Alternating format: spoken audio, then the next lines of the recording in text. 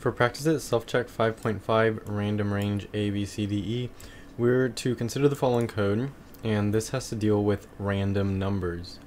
So to get a random number, we need to use the random class. Just like the scanner class or the print stream class, we have random, and then we have any name that we can come up with, and then we set this equal to new random, and inside of that we have our parentheses, or behind that we have parentheses and a semicolon. So this is declaring the line. This is similar to like a scanner where we would have a scanner and then some name for it, any name like scan, and we set this equal to new random with new scanner with parentheses and a semicolon. So very similar to that, but now we're looking at random numbers. So this makes a random number. When we have an int a, this is just a way to store it. So int is the type, a is the variable that this is being stored in. So we have rand.nextInt. So this gets the next random integer.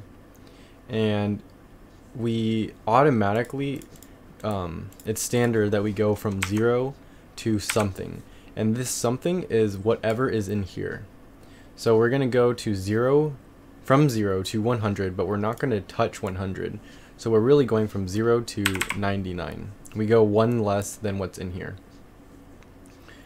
When we have something like this, where we have nextInt 20, if we just had this 20, we would be going from 0 to 20.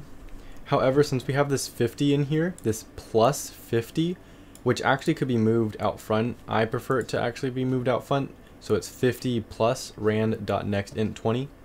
And with this plus 50, we're actually starting at 50, and then we are adding 20 onto that. So that means we're going to go to 70, but we don't touch 70 because we don't touch what's in here. So we're going to end at 69. For C, since we have nothing outside of here, like this 50, we're automatically going to start at 0. And then we're just going to look inside of here. We have 20 plus 50, which is 70. So we're going to go to 70, but not touch it. So we're going to stop at 69. So we have 0 to 69. Next out here, we have the same thing just like in int b for int d. We are starting at negative 20. And we are going until we hit 100 more than our negative 20. Just like this was 20 more than our 50. So 100 more than our negative 20 would be 80. So we're going to go to 80 but not touch 80. So we're going to hit 79. Next we have this int e, and that's equal to random.nextInt 10 times 4. So this is a little bit different.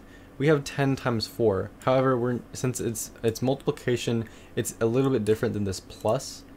We're going to start at 0, and we are going to go to 40 because we have 4 times 10. But again, since our 10 is in here, we're not going to touch it. So we're going to go to from 0 to 40, but we're not touching it. However, since this is multiplication, it's not that easy, and we don't just go from 0 to 20. We go from 0 to 40.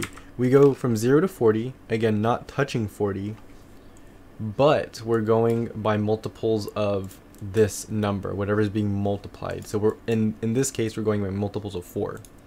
So we're gonna have 0, comma 4, 8, 12, 16, 20, 24, 28, 32, 36, and again, since 40 is our last thing because of this 10, we are going to 40, but we're not touching 40, so we're just going to stop at 36. If we submit this, we've passed all of the tests, and this is a simple way of how to go about using the random class.